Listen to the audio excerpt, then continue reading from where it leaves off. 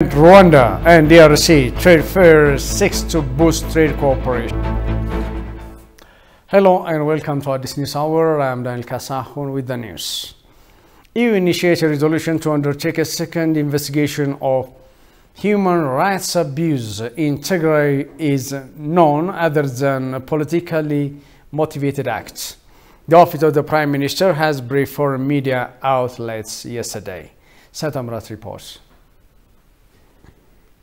On her briefing, Press Secretariat of the Prime Minister Office, Blene Seyum, said the EU initiated a resolution to undertake a second investigation of human rights abuse in Ethiopia's Tigray region is a politically motivated act. It's also aimed at abusing the international community's resource. The Ethiopian government acknowledges that the resolution is a politically motivated instrument that is set to discredit efforts undertaken prior and recommendations that had been put forth already by the joint UN Human Rights Office and the Ethiopian Human Rights Commission in their investigation report. Nevertheless, the Prime Minister as well as the federal government took it upon them to rally behind this report and endorsed some of the findings and made sure that a remedial process was launched. This remedial process entailed an interministerial task force to be formed that is currently looking into the implementation aspect of it. So while these processes are already in play, it doesn't make any sense to rally behind new investigations that are looking into the same period as the recent investigation, simply because some did not get the results that they had anticipated. We do recall that the previous report outright rejected these accusations and allegations of a genocide having taken place. The utilization of famine or starvation as a weapon of war was something that was found inconclusive in the previous report.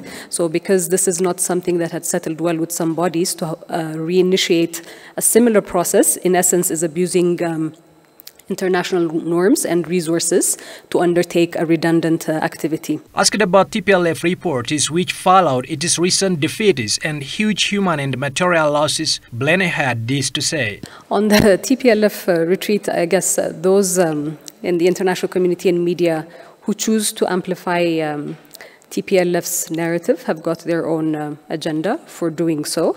Nevertheless, I think there is an open invitation for those that want to go and document, particularly from the international media, as has been facilitated in many parts of liberated areas, to go document and discuss with those that have witnessed the intense battles, what had transpired as well. So I wouldn't just leave it to a statement that has been issued by an organization deemed a terrorist organization. I think Ethiopia and its heroic forces do not need external validation, as Ethiopians know the sacrifices that have been paid and the challenges that had been countered in order to gain the current status quo, as well as the setbacks that TPLF has encountered. But more importantly, I think in that argument, the TPLF will have to face and respond to mothers within the Tigray region who have sent off their sons and daughters thinking that they would come back. Ethiopia is optimistic that a proclamation for inclusive national dialogue will open a new phase in its democratization history. Yesterday, the Legal, Justice and Democracy Affairs Standing Committee of the House of People's Representatives undertook a consultation with various stakeholders to garner input to the draft proclamation. And some of the main duties of this body, as has been underlined or shared within the proclamation, is identifying agenda items that would contribute to national consensus, identifying stakeholders that would need to participate in this national dialogue, convening the dialogue platforms themselves, crafting implementation processes for recommendations coming out of the national dialogue, and then follow up on implementation plans. The draft proclamation is expected to pass in the coming weeks, and this will inevitably open up another phase in Ethiopia's democratization process anchored in inclusivity. Tremendous destruction and looting of public and private properties marked the areas previously occupied by the terrorist TPLF. It was learned. The attacks orchestrated by the terrorist TPLF on the various economic infrastructures, public and private institutions, are not a mere act of the gangster. They are rather part of a deliberate aim to weaken the overall capabilities of the nation. The Deputy Prime Minister and Minister of Foreign Affairs, Demeqa Mekonnen, made this remark following his visit to infrastructures destroyed and looted by the terrorist TPLF in Desi and Kombolcha towns of the Amhara region. Hotels, universities, hospitals, and factories are among the vandalized and looted properties in Desi and Kombolcha towns that the Deputy Prime Minister has visited.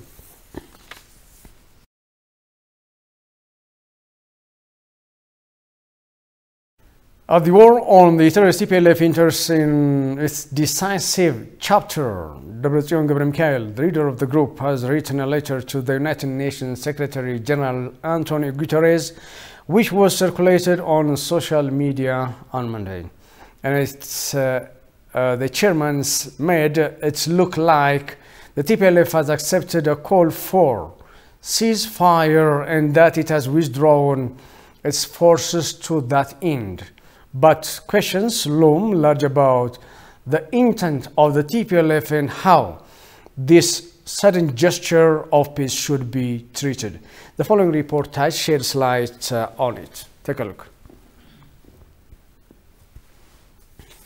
Tigray is an integral part of Ethiopia, but the terrorist group TPLF chairman Debretsion Gebremikael seems to call the march of Ethiopian forces to the region as occupation, after losing a fortified military stronghold in the areas whose objective was said to be to cut the supply route to Djibouti and hold Ethiopia in a choke position. Losing battle became pervasive in the areas it controlled. In a span of less than 2 weeks, TPLF was forced to leave cities after cities in the western, eastern and Wolo front in the center. The last retreat came early this week after losing a battle in Gashana and Lalibela. In a letter to the United Nations Secretary General Antonio Guterres, leader of the previously invading Tigray forces, says air fighters outside of the region have been ordered to withdraw and return to the embattled federal state. He actually proposed an immediate ceasefire to be followed by negotiations. Other proposals in the letter include the establishment of a no-fly zone for over Tigray to prevent what Debretsion dubbed hostile flights. The Ethiopian constitution does not allow regional states to deal with the international community on their own. So the question of who the TPLF thinks is comes in. Getachew Reda, the notorious mouthpiece of the TPLF, confirmed on Monday that the withdrawal was complete. He went to the extent of accusing the international community of dragging its feet over putting enough pressure on Ethiopia. When Tzadkan Gebretensai appeared on Tigray television for one interview right after the TPLF forced to control of Desi and Kombolcha, he said the war is over. He spoke as if the government was collapsing and that there is no entity to negotiate with. ከዛ በኋላም ኢንተንሲፋይድ የሆነ ዓለም አቀፍ ህብረተሰቡም አቴንሽን እየሰጠው እኛም ኮንዲሽናችን እያስቀመጥን መተናል። I am personally wondering if there should be any talk of dialogue at this time. What dialogue are they talking about? The war is over now. Who is the TPLF negotiating with? Because there is no entity from now onwards. The TPLF does not have a history of advocacy for peace. Chauvinism and military adventurism are the things that it is known for. There had been initiatives for peace in Ethiopia, both before and after the war broke out in November 2020. The TPLF leaders, as expressed through the spokesperson Getachew Reda, touted the call for ceasefire a sick joke. But we know, as the saying goes, it takes two to tango, and Abiy Ahmed has been adamant that the only solution to this problem is military one. And the military solution has proved absolutely elusive. And there is no chance whatsoever that Abiy can ever achieve his ambitions militarily. And as we speak, our forces are beating Abiy's forces black and blue.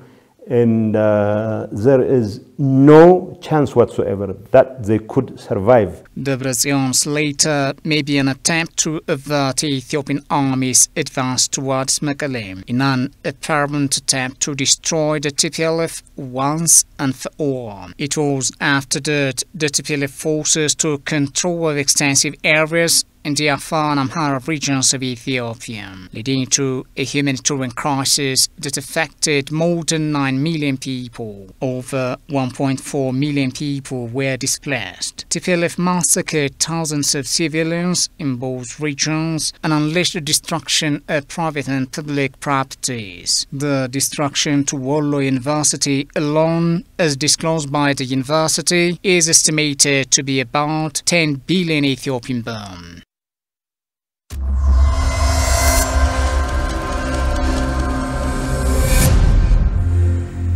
The Ethiopian Airlines has remained the winner of the Best African Airline Award from Skytrax, which many describe it as the Oscar of the aviation industry.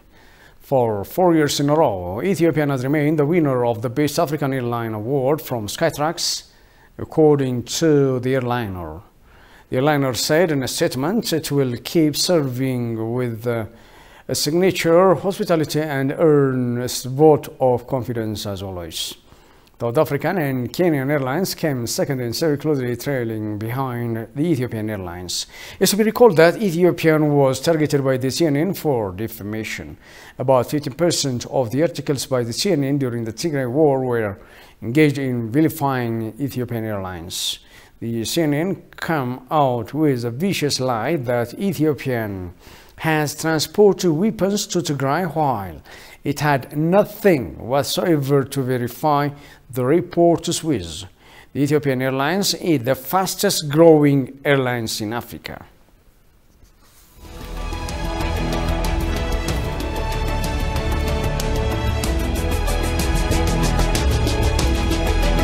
So having the diaspora. Ethiopia has been imaged differently from the reality. Out of U.S. policy change towards... The real reasons they wanted to maintain the blockade is that they wanted to and also some pressure is on the Ethiopian government, and they are just taking the domestic issue to the international arenas like the UN and...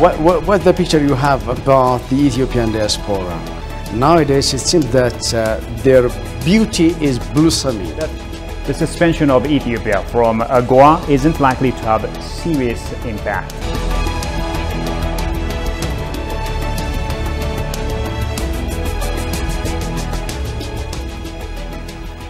You're watching at this news hour. Scholars say some Western forces are lobbying for the relocation of conferences destined to be the African capital Addis Ababa because of Ethiopia's resistance to foreign meddling in its internal matters.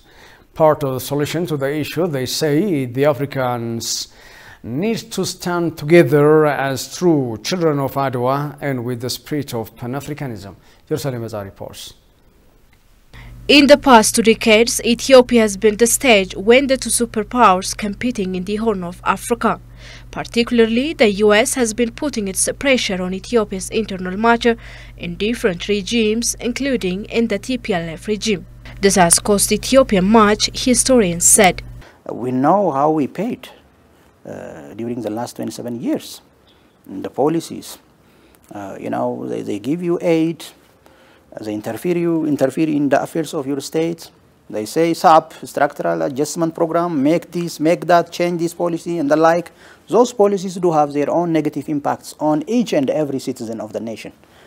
Therefore, we tested that severe operation during the last 27 years. But now, when the Ethiopian government begins to resist their interference, they have been trying to put their pressure against Ethiopia in different ways. Currently, some corners are lobbying for relocating conference destined to be held in Addis Ababa, which is a good testimony for that. Talking to ETV, scholars said that this is the US and its allies' intention against Ethiopia to diminish its political and economic power. They try to put Ethiopia, it's an attempt to put Ethiopia in quagmire. That means, if there are diplomatic offices, international organizations here, it is beneficial to Ethiopia, to its economy, to its influence, to different activities. many foreign investors come, contribute to the development of the country. Shifting the offices of these international diplomatic offices would mean is to paralyze the economy of Ethiopia and then to make Ethiopia poor, because Ethiopia resisted foreign influence, foreign interventions in the affairs of our nations. The issue of moving African Union headquarters can be, for them, from their perspective, can be an instrument to disempower Ethiopia, not only economically, but also politically and socially.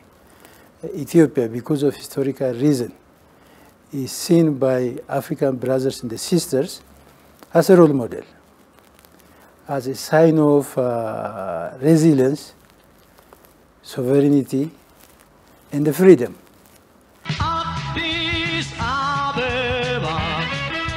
The heart of the Ethiopian capital, Addis Ababa, also known as the capital city of Africa, due to its historical, diplomatic, and political significance for the continent. That's why the African Union headquarters, the United Nations Economic Commission for Africa, and other international institutions choose Addis, the scholar said. Why Ethiopia? The only independent black country in the world, never colonized. That's the reason why when the Organization of African Unity, way back in May 1963, was established, that's where unanimously African brothers and sisters said Ethiopia is the rightful place to hold that. Second, why? Because of Ethiopia's contributions in the fight against colonialism and neocolonialism, and Ethiopia's active role in Pan-Africanism. Third, it's a peaceful country. Literally, Addis, compared to other cities, is very peaceful. Solidarity among Africans as one with the spirit of Pan-Africanism is significant to withstand such kind of Western powers' interest on Africa. We have to revive the spirit of Pan-Africanism. And I think, fortunately, Ethiopians in the country, in the diaspora, are already active in this regard. We know the No More movement started with Ethiopians, supported with Eritreans, now supported by all Africans and even Asians and so on. We need to work on that. And then that will help us to make sure that they will not succeed. This is a clear sign of American negative attitude towards our nation, because we resisted as the children of Adwa. We should do that also, of course. We should resist foreign imposition, foreign influence in our internal affair. Africans should stood firmly by the side of Ethiopia, because the Western power see Ethiopia as a symbol. I don't think so. They will succeed. The majority of Africans, it's their right to float this wrong idea, but when it comes to decision, it has to be decided in protocol-wise. All members should gather together and decide. That will not happen. This is regarding African unity. Regarding United Nations specialized agencies, anything goes. The United Nations is being put under pressure now. Ethiopia is also under pressure now. I wouldn't be surprised if some agencies of the UN report back negatively, and if they want to close. It's their choice. It's their choice. I don't think they will do it. Addis Ababa, which is called New Flower in Amharic language, is preparing to receive and to provide standard service for the coming 1 million Ethiopians in the diaspora and Ethiopian friends to celebrate Christmas with other Ethiopian cities and towns. You're watching Addis News Hour. Ethiopia is eyeing at inclusive dialogue to solve some of its internal issues, says State Minister of Foreign Affairs Redwan Hussein. In an exclusive interview with an Anadolu agency, the State Minister disclosed that Ethiopia will ensure inclusivity of all agendas at stake, including controversial constitutional elements to be discussed in planned national dialogue for a lasting solution to the internal issues. Johannes Fentown has produced the following story. Take a look. On the sidelines of the Turkey-African Partnership Summit, State Minister Redwan Hussein spent some time with Anadolu Agency outlining current issues unfolding in Ethiopia. He says Ethiopia is moving forward for a broadened political landscape through a planned dialogue. He also added the dialogue is open for any reasonable discussion which might be culminated as far as the referendum. Regarding the controversies in the Ethiopian constitution that are long urged to be debated nationwide, the state minister has the following to say. Ethiopia is regaining its calmness, and the government is now gaining all its territories, and now it is opening its hands for everybody, not only the government, but the new inclusive dialogue would solve any discords that we used to have, because it will be solved in a civil manner.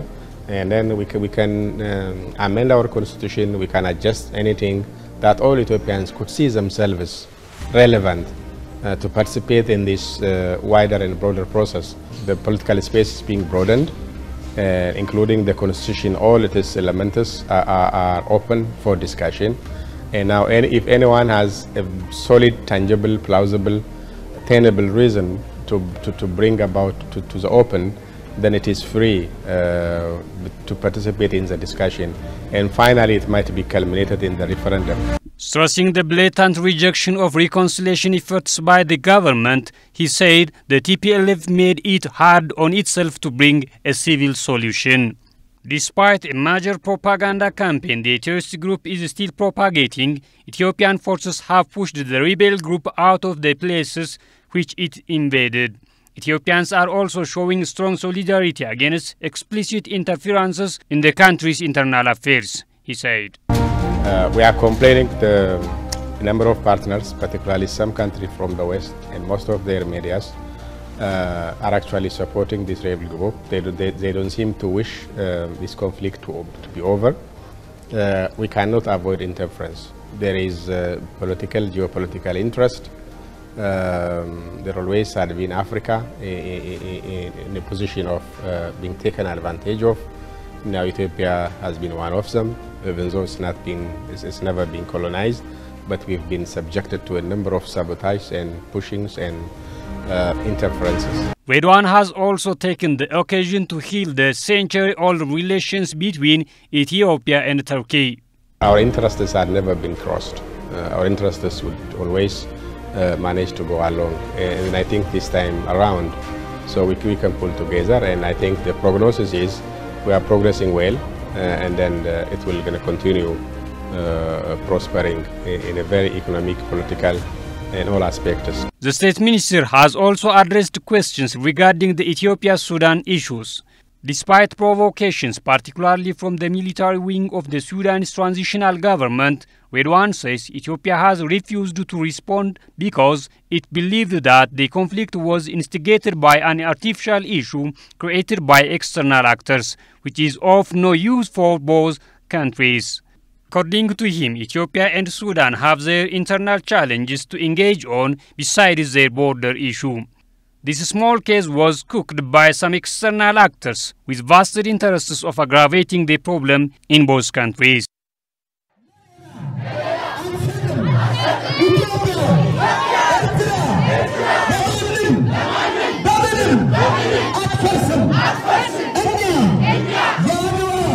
When we unite, we will say no more to TPLF. When we unite, we will say no more to USA.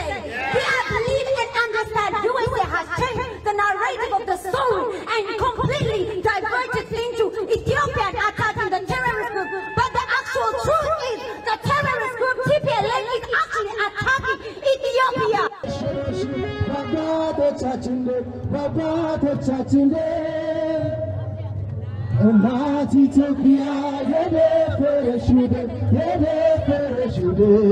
ያው የአሜሪካ መንግስት እንዴት አህያ ከሚገል ጋር ከብት ከሚገል ጋር ሽማግሌ የታመመ ሽማግሌ መድኃኒት የማያድነው ሽማግሌ ከሚገል ጋር የአሜሪካ መንግስት እንዴት ይህ ሊረዳ ሊደግፍ ይችላል ነው ምለው ነው This is Addis News Hour. Residents of Raya Kobo town in the Amhara regional state said the TPLF terrorist group has massacred more than 120 civilians in the town. In addition to massacring civilians in various parts of the Amhara and Afar, the TPLF has carried out extensive looting and destruction of properties during its occupation of areas in the region. The residents also told the Ethiopian news agency the terrorist group brutally massacred innocent people in Raya Kobo town and raped several women, including pregnant. Eyewitnesses also said that the group had committed atrocities on residents of the town that should not have happened on human beings, demonstrating its barbaric cruelty by massacring more than 120 civilians in Raya Kobo. The residents said they are now happy as the combined forces of the Ethiopian have wiped out the terrorist group and liberated the areas from the invaders.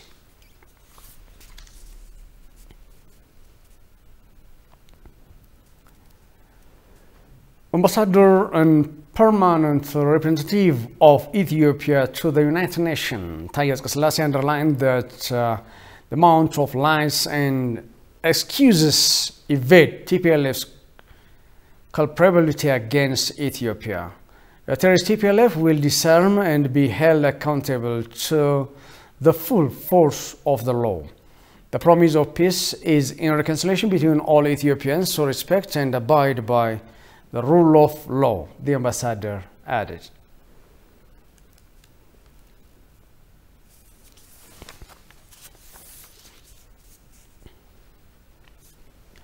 Exposing the obvious flaws in the so-called international organizations, the United Nations has demanded yet another unfettered humanitarian access to Tigray. While doing so, the United Nations failed to condemn the TPLF-led destructions and looting on health facilities and other public institutions worth billions of dollars.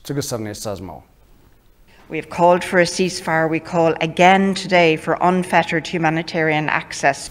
Ethiopia last June claimed a unilateral ceasefire to help war victims and to improve humanitarian access to the war-torn Tigray. Unfortunately, the unilateral ceasefire was denounced as a sick joke by the TPLF warmongers. The TPLF used this gesture to regroup and expand the conflict to neighboring Amhara and Afar regions.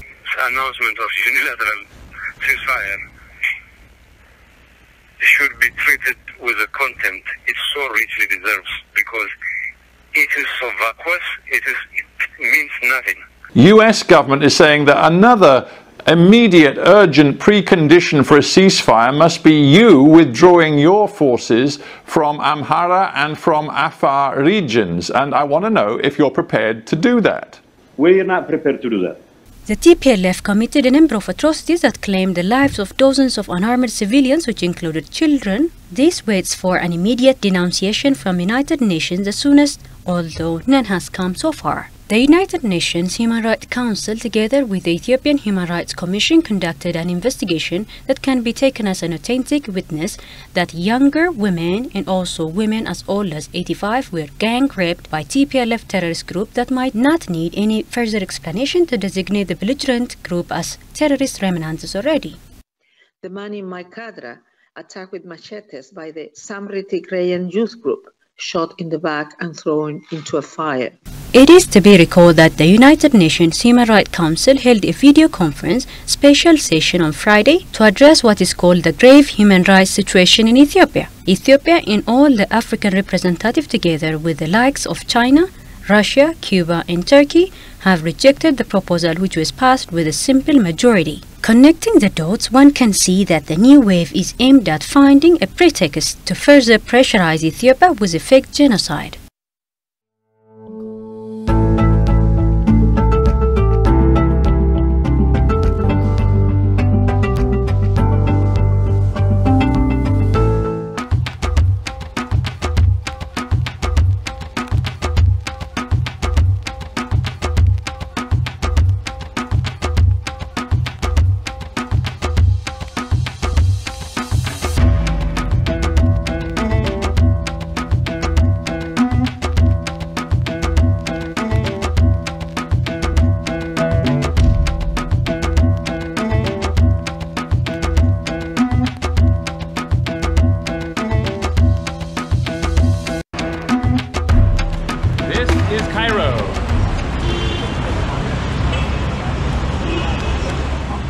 arrived 3 days ago coming from Erbil, Iraq, and I had booked this hotel here, Grand Royal Hotel, online before coming. And I come walking up the street here.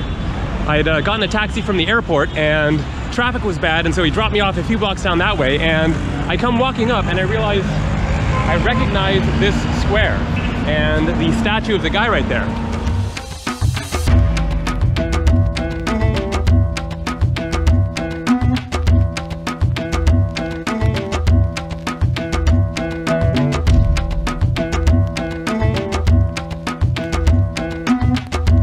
All right, let's get across the street here. The Nile River is right out there.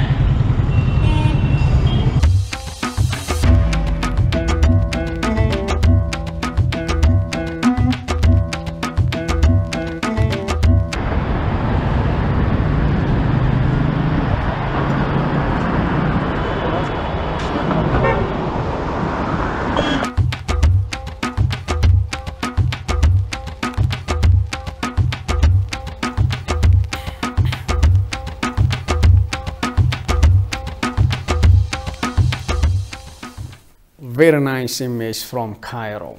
And finally, business representatives from the Democratic Republic of Congo's private sector attended the Rwandan National Trade Fair for the very first time on Monday.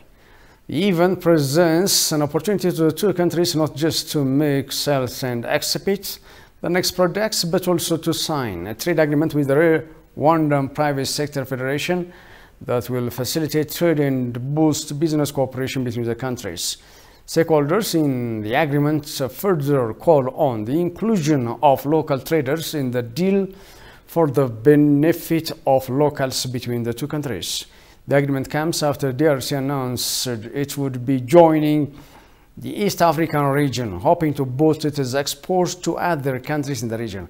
Rwanda is also eyeing the wide market in Congo for Rwandan products. So the trade agreement, both countries stand to benefit in the long run. All sectors in Rwanda are eyeing Congo, particularly manufacturing made in Rwanda and agriculture. There is a lot of cross-border trading that includes agricultural products across, this according to the African News.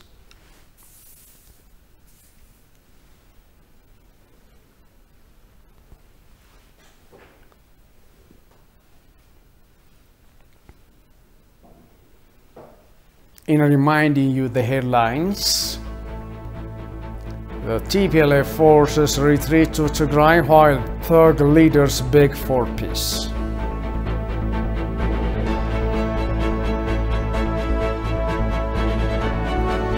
Lobbying against Addis as conference hub comes after resistance to foreign aggression.